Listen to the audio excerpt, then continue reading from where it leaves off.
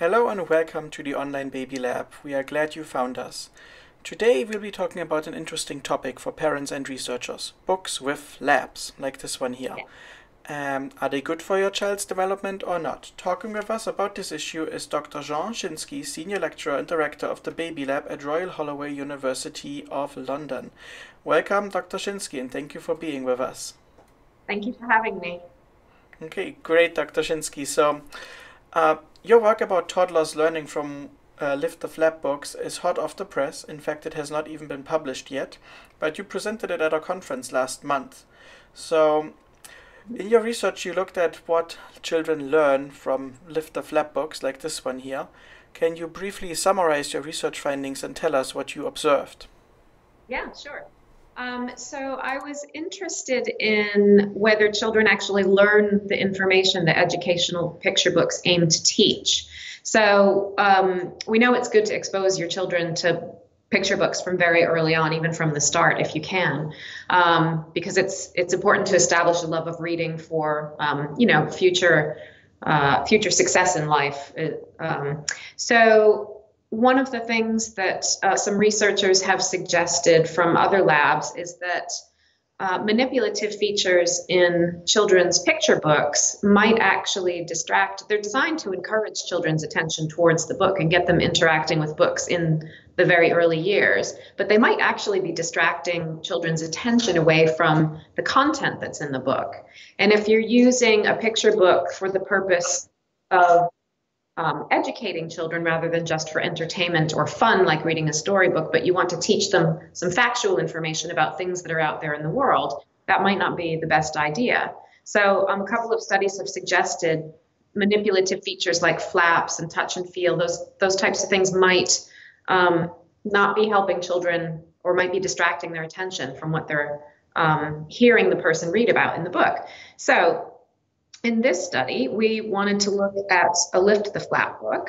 And so what we did was we took some 2-year-olds, so they were just a couple months before or after their second birthday, and we split them into 2 groups and had them come into the lab with their parents. And half of the toddlers saw a Lift the Flap book where the flaps were all operable, so they could play with them however they wanted to. And the researcher would go through the book and talk about the different things in the book. And then the other half of the children got exactly the same book, except we just sealed the flaps shut with laminate so that they can't pick anything up off the page, but otherwise it's exactly the same information apart from the flap. And in this particular study, I wanted to choose an unfamiliar object that 2-year-olds wouldn't already know the name of, and then try to teach them what it was called from the picture book.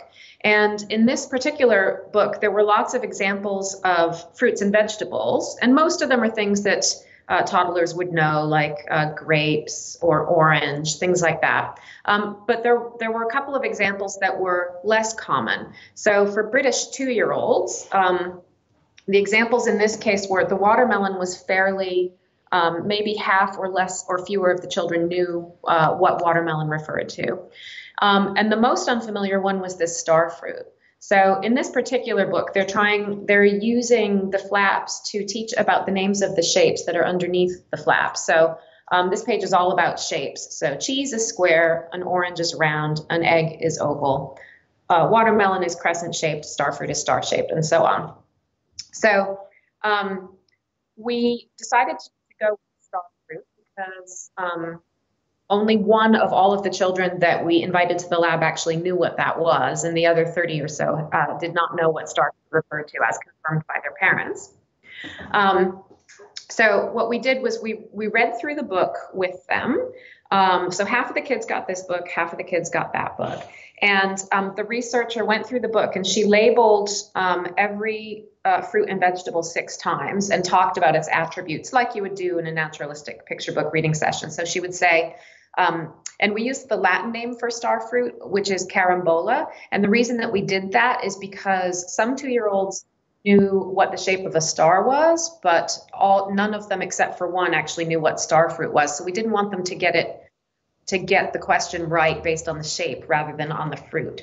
So we called it carambola, and the researcher would say, this is carambola. Carambola grows very far away. You might not have had carambola before. And she would talk about it in that way. And she made sure she labeled it 6 times each.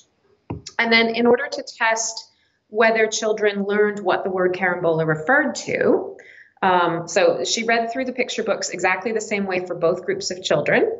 And then both groups of children we tested with picture recognition. And we did this for all the fruits and vegetables in the book, but I'll just give you the example of the carambola.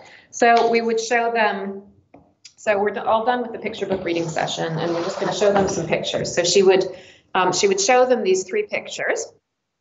And the target is the carambola in the middle. And then there are 2 distractors, which are kind of not very familiar fruits to children at this age, but they look kind of similar in terms of color and size. So it's a lime slice and a kiwi slice. And we would ask the child, show me carambola, and look at which one they pointed to. So they're not verbalizing very much at this age. They're not talking a whole lot. So all they had to do was point to it.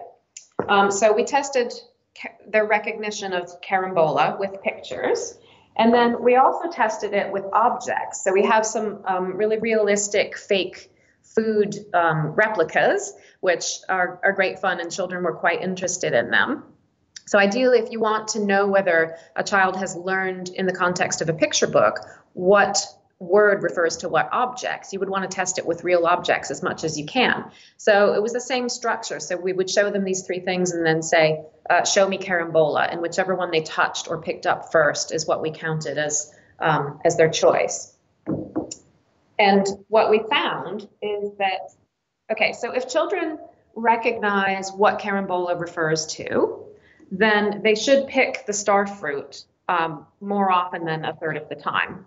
So in both the picture case and in the object case. And what we found was that the children who had the book with the flaps were completely random. So 33% of the time they picked the star fruit, 33% of the time the lime, 33% of the time the kiwi. So they were random in terms of whether they recognized what carambola referred to, both with the objects and with the pictures. So that was the flap group. The children who got the book with no flaps were about 70% likely to learn which stimulus, which object and which picture were carambola. So we concluded from that in this case, at least, that the flaps are a hindrance to children's picking up new words, and it could be just a simple case of distracting their attention is probably the simplest answer. Okay, thank you so much for that summary. It is certainly fascinating research, and I think it has many interesting implications for our understanding how children learn words from children books. So I would just have a few clarification questions about how you did your study and what the procedures were. Of course. So the first one is, I did notice that the flaps that you used did not seem to have a relation to the actual object that was underneath the flap. So when you have a regular book, you open the flap, there's something that sort of furthers the story. Was it the case that the content underneath the flaps was unrelated to what was on the flap in your books? Apart from the shape similarity, yes.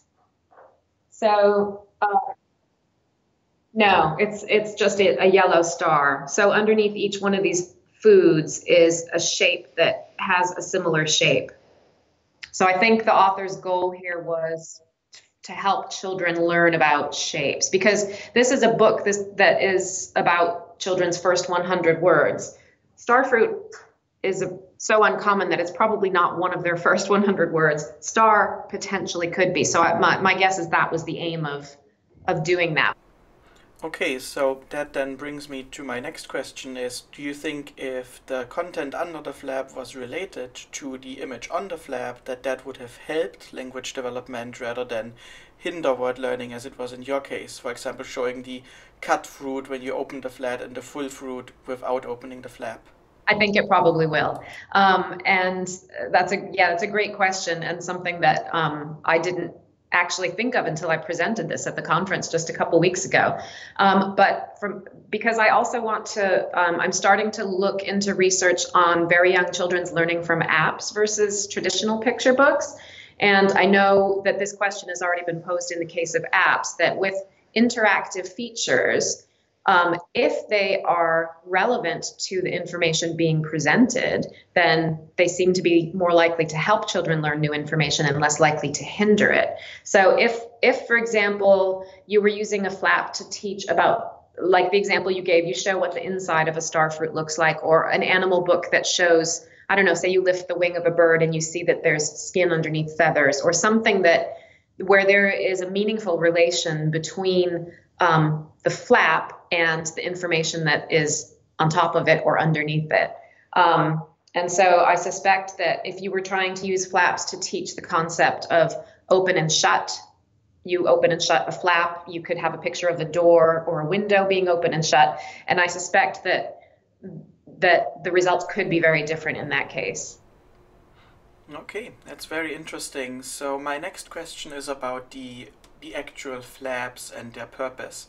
So I study motor development, and I like flaps. Yes. And I also talked about this with children's librarians and kindergarten teachers, and they also told me that they do like the manipulatives that flaps offer, because they do encourage interest and they foster exploration. And my own research actually shows that if we encourage fine motor development, that is beneficial to language development. And there's other research showing that relation too, that fine motor skills might foster language skills. So why do you think does it not work in this case? What is going on? Is it a distraction? Do the children fail to divide their attention between the motor aspect of lifting the flap and pulling on it and the attending to the word? Or what is your sense of why do children not learn this in your study? What do you think is going on? Yeah, so I think that I don't know to what extent. We didn't actually measure attention, and I haven't actually even finished coding all of the data. I just focused on a couple of measures for the purposes of presenting it at the conference. But I would like to measure, we videotape all the sessions, and I would like to measure children's visual attention to the book and how, whether that has any influence on the extent to which they learned what the word referred to or not. So it could be a case of that with very young children at age 2, it might be that if attention is divided between their sensory systems, so if they're doing something tactilely and also visually and also with their ears, so with touch, vision, and ears, they might not be able to take in all of the information to the same extent as if they were only doing one or two of those things. So that would be my suspicion. So I think maybe it might just be more multisensory distraction or overload, if you will. And probably this sort of stuff is good for fine motor skill. I don't know if people have looked at that in the context of picture books, but maybe that is one of the goals of publishers, is not just to teach words, but to teach maybe hand-eye coordination or fine motor skill. Yeah, that's definitely an interesting interaction there going on, with the fine motor skills being good for language in some sense because you extract more features, but the act of engaging in a fine motor activity might be distracting yourself from that very word that you are trying to learn in that very moment. Yeah. So I guess your verdict is that picture books with flaps are not all bad and that we can still use them. They still have a place in our kindergartens and family homes. I would like to say that, because I know there has been, one of the news reports came out on one of the British newspapers, and there were lots of comments from people in the public saying that that their fondest memories of books as a child were lift the flap books, and that I'm sort of saying we're taking away the joy of childhood, and that was not my intention at all. I think, yeah, they have their place.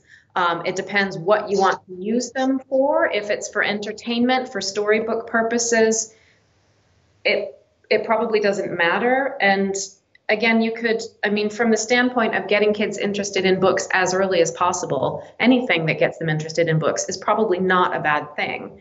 But I think if you want to know which features of educational picture books, which are for factual information like word learning, shapes, colors, and so forth, if you want to know which features help children to learn the information in them and which features hinder, I think it's important to do research on those sorts of questions. And in this particular case, with word learning, it seems like it could be more of a hindrance. And maybe it's just because they're so young that they can't pay attention to multiple things at the same time. And this might be one reason why children like to read the same book over and over and over again, because they do pick up new information each time. So I wouldn't be surprised if children looked at this book maybe, I don't know, 10 times, maybe there would be no difference between the flap and the no flap. That's possible. That's an interesting possibility. So you mentioned briefly in the beginning that this might hold for other manipulative books as well, like sensory, touch and feel books, although there's no flap to be opened. So do you think that if I had a book that is, I have another one here, and it has like a see-through portion, so I can see through that one, is that equally distracting, or do you think that that's a different ball game, something that cannot relate to your findings directly?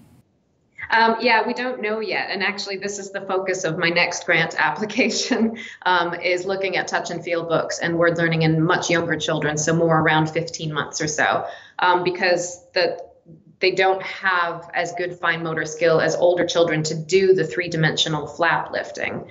And texture seems to be the most common manipulative feature in baby books. To my knowledge, there's no research on it.